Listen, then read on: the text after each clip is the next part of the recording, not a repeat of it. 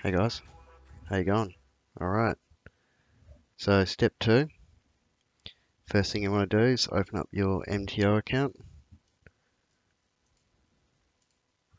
Alright, once you're there, just sign in with your dates, go up to online transactions.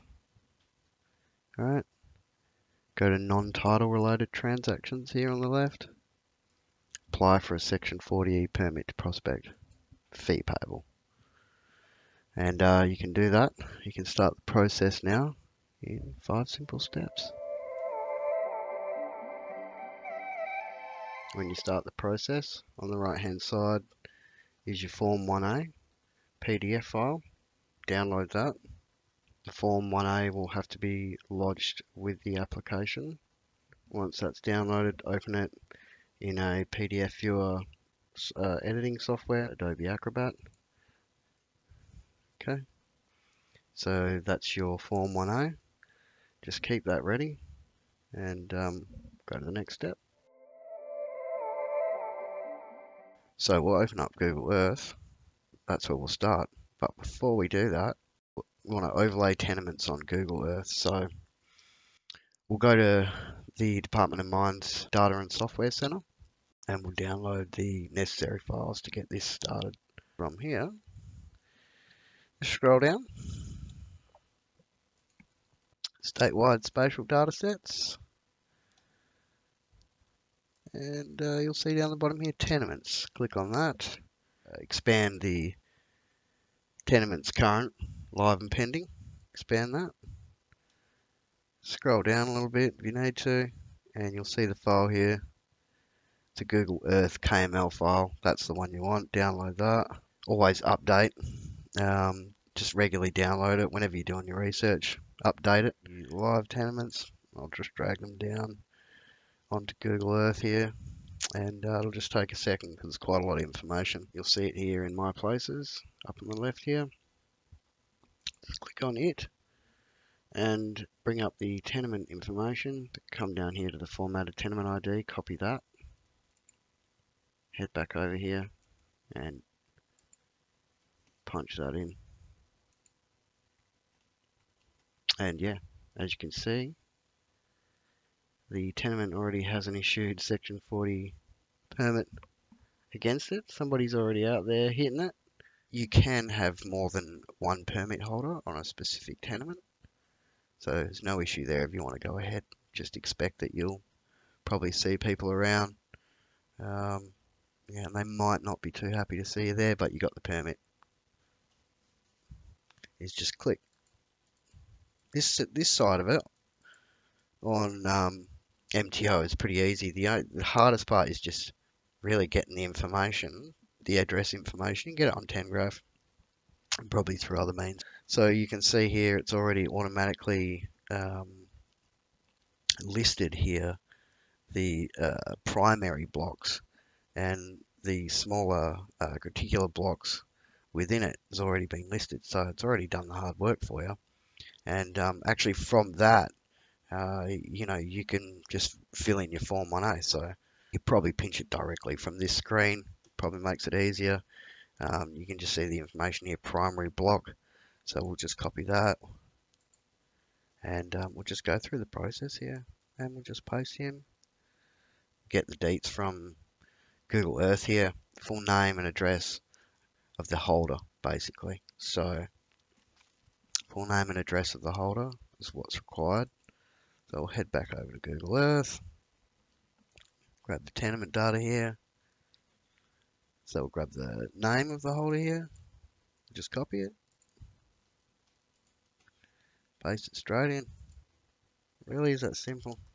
Go down, we'll get the address. So we'll go back over to Google Earth. Open him up. There's the address. Very straightforward.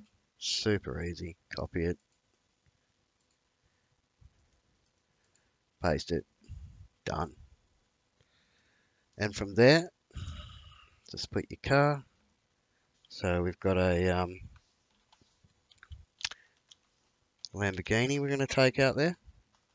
Put in your dates, your rego number, make, model. Make sure you include your caravan or your trailer registration. Don't forget that. Do digital signatures. Just get your signature there and then punch your address in here, whatever that may be. And don't worry about the rest of that. And that's all you got to do. So once you do that, just save that. That's pretty much it. Obviously, you'll just take some time here filling everything out. I'm not going to do it because, I don't want you to see my details and I'll just have to punch in some random stuff here. So, but the main part here is just going to Google Earth. So you're just heading into Google Earth, doing all your research there. You're getting your details there, from downloading the data from the Data and Software Center and just overlaying it on Google Earth. Very simple, straightforward. Got all your information here. You can do it on 10graph, but I personally don't like using 10graph, so that's just me. Yeah, punch all your details out here. Same way. Obviously, you don't have a Lambo. Once you've filled out that main information on the Form 1A, it's probably, like I said, you just got to get that information. I showed you how to get it. Just go through the steps. It's really straightforward. You'll have to punch in all your own information that's relevant to you. Okay, so once you go through the process, you review all your details, you send the permit off, you pay the fee. Once you've gone through and reviewed it and sent the permit off, you'll have to wait 21 days from the date of signing. So just check that date, count on 21 days, and you're good to go. When you receive your permit in the mail, you'll receive multiple copies. Forward those copies onto the relevant pastoralists. Once the permit expires after the 3 months, you'll have about 14 days to fill out the Advice of Minerals Recovered form. You'll receive that with the permit along with all the other details. And you may receive correspondence from the tenement holder in regards to basically staying clear of any exploration activities they have going on in the area. Usually just stay like 100 meters away. Of course, you want to stay further than that though, because they're bloody loud. Fill out that file within 2 weeks. Don't leave it any longer, or they'll come knocking on your door. Trust me, they will. Just mail on the information to the main tenement holder or email it, either way. As long as they get it, it's all good. Be careful out there. Be respectful. Don't leave your trash around. Take it with you. And good luck. Hope you get onto it. It's not easy. Some days you can just walk around all day. I've done it many times. From sunrise to sunset all day and not even get a signal at all. No target. And if you do get a target, it could just be a bullet. So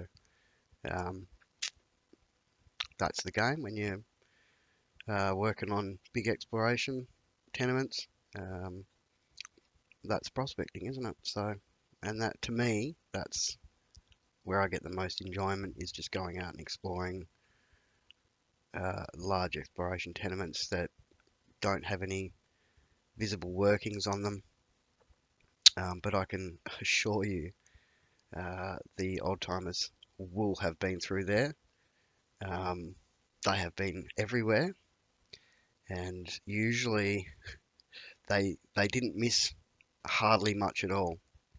And they were on the ground, sampling the ground, spending all their time doing it. So they knew where the goal was, and they didn't miss much. So just expect that it's going to be quite difficult if you're working in new areas away from where gold has been found. You're probably not going to have too much success unless you're following fault lines, contact zones, and just honing in on the general geology where gold is formed. And there's plenty of information about that online. So many people put videos, so much good information on YouTube alone. So you don't need to hear it from me. You just got to get out there and chase it. And if you don't look for it, you won't find it.